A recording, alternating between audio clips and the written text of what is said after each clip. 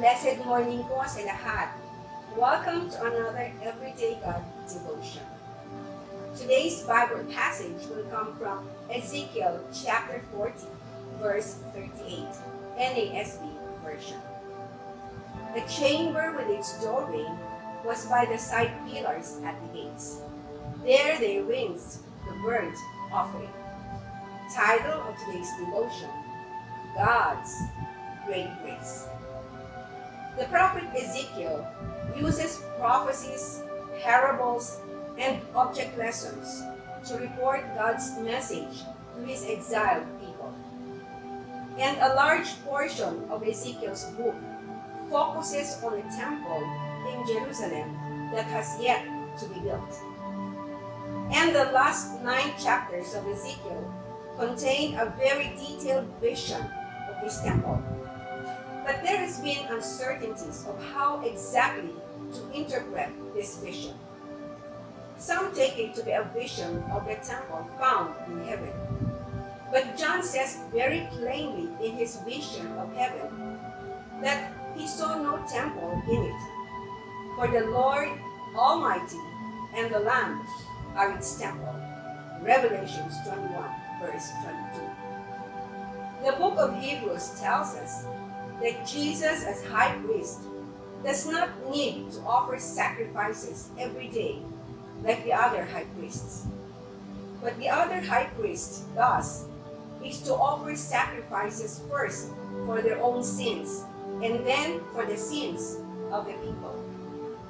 But Jesus did this once for all when he sacrificed himself on the cross. Hebrews 7 verse 27. The sacrifices will serve as a visible reminders of Jesus' work on the cross and will have no other purpose but to honor and memorialize Jesus' death. Now, observing these sacrifices would be much like how we observe the Lord's Supper today, which we do to remember and remind ourselves of Jesus' sacrifice once and for all on Calvary. Hebrews 7 verse 27. We are reminded that Jesus' sacrifice never needs to be repeated again.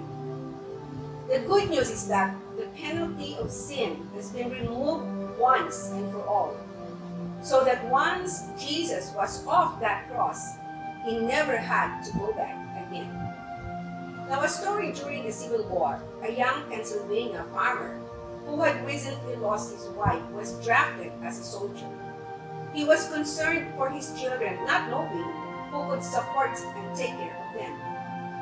His neighbor friend came to him and said, "I've been thinking, you're needed here at home, so I've decided to take your place." The neighbor was immediately called to the front lines and unfortunately was shot and killed in his very first battle. When the farmer heard the news, he went to find his friend's body at the cemetery. And on his tombstone, the farmer carved the inscription, "He died for me." You know, when we accept Jesus as our substitute, we are accepting his death for us. The punishment for our misdeeds and sins have already been carried out on him. Jesus Christ died for you and me. The question is, have you personally received Jesus Christ into your life, who is God's great grace? Amen. God bless you all.